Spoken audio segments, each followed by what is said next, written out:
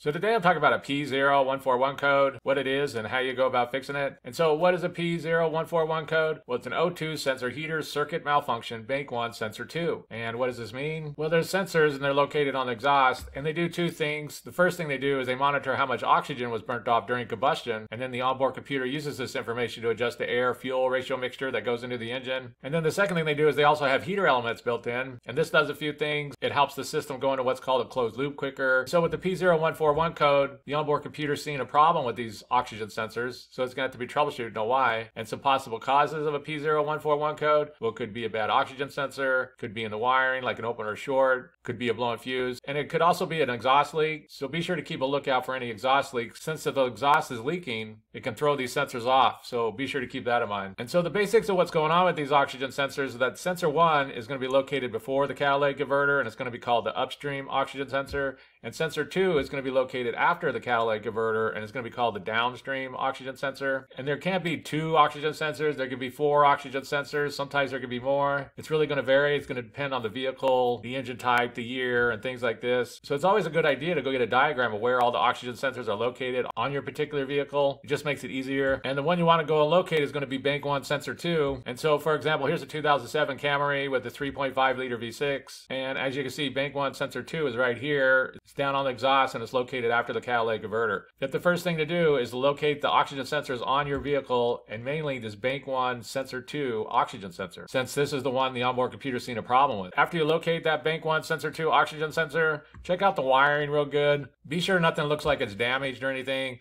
And basically just keep in mind, anything wrong with the wiring, a bad connection, open short, anything going on there is going to cause the same symptoms as a bad sensor. So you want to keep that in mind. Also keep in mind that these can be on a fuse and sometimes a relay. For example, here's a 2012 Toyota Camry and they have them labeled as AF sensors. Those would be the ones right there. They're on this fuse number 33. And if that was to blow, then it would cause some problems. Here's another example of a 2006 Toyota Tacoma, and right here it's labeled AF heater. And this one also has a relay right here, AF heater relay. And if those went bad, then it could cause an issue. So it's just something to keep in mind. And so if you've gone through and you checked out the wiring and that looks good, there's no blown fuses or anything like that, then the next thing to do is either test or replace this oxygen sensor. The heater side of these is fairly easy to test if you have a multimeter. Basically what's going on with these sensors is that the same 2 colored wires are going to be for the heater element, and the mismatch wires are going to be for the oxygen sensor. And the heater element is kind of like a light bulb. Then usually when it goes bad, it just blows out, even though you can get the rated ohms for it and check it that way also. But usually if you could test for continuity on the same 2 colored wires, then it'll show whether or not it blew out or not. I made a video on how you go about testing these. I'll put a link down below if you want to check that out more. But basically to test them, you unplug it, you find the same 2 colored wires, and then just test them for continuity and see if that heater element blew out or not. A lot of people would just go and replace that bank 1 sensor 2 oxygen sensor.